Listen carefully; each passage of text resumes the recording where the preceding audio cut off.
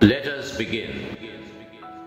In the name of the Father, and of the Son, and of the Holy Spirit. Amen.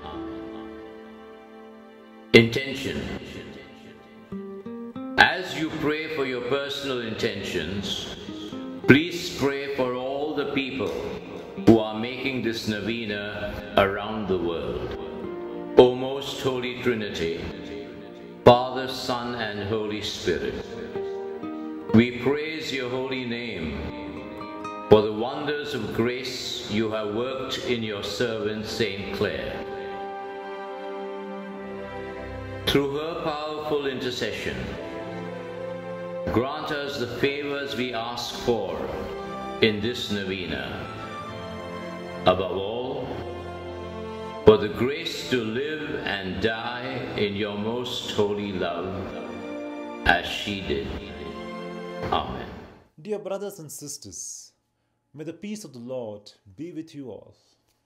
Throughout the month of August, Franciscans all over the world commemorate two significant occasions: the feast of Porciuncula and the feast of our Reverend Mother Clare of Assisi. Today marks the beginning of the novena dedicated to our beloved Mother Clare, and I extend a warm welcome to you all to join in this spiritual journey. The theme for today's novena is embracing the poverty of the Spirit.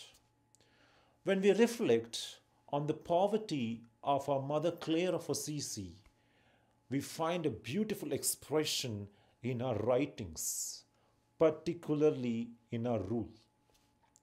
She was the epitome of poverty before God, drawing inspiration from the life of Jesus of Nazareth, who had no place to lay his head. Following the guidance of our Seraphic Father Francis of Assisi, she embraced both material and spiritual poverty throughout her life.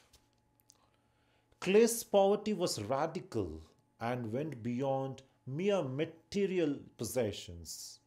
She sought emptiness even in the depths of her heart, a self-giving of poverty, where she lived for others.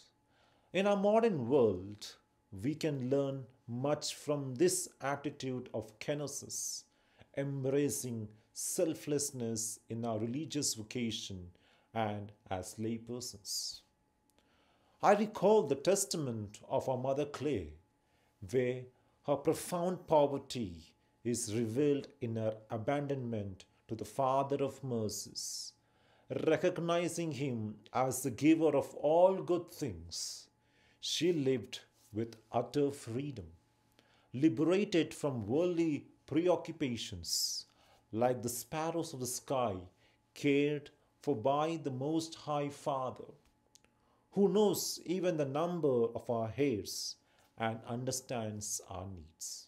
Just as Francis wandered outside the walls of San Damiano, begging for the love of Christ, clothed in a simple tunic and a coat, Clare defended herself until her last breath against anything that could separate her from the precious gift of poverty, which made her a sister, a mother, and spouse of Christ. In the 6th chapter of the Rule, Clare poured out her heart, sharing autobiographical memories and Franciscan teachings.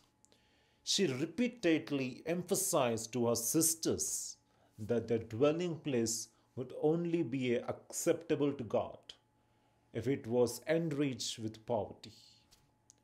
Clare and her companions lived a life dedicated to poverty, and now it is our turn to contemplate embracing the spirit of poverty in our own lives.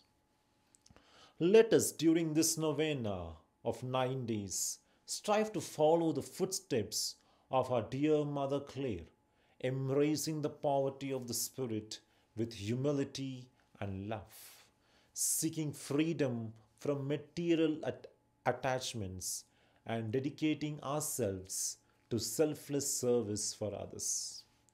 Through her intercession and the grace of God, may we grow in holiness and become true instruments of peace and love in this world. May God bless each one of you abundantly.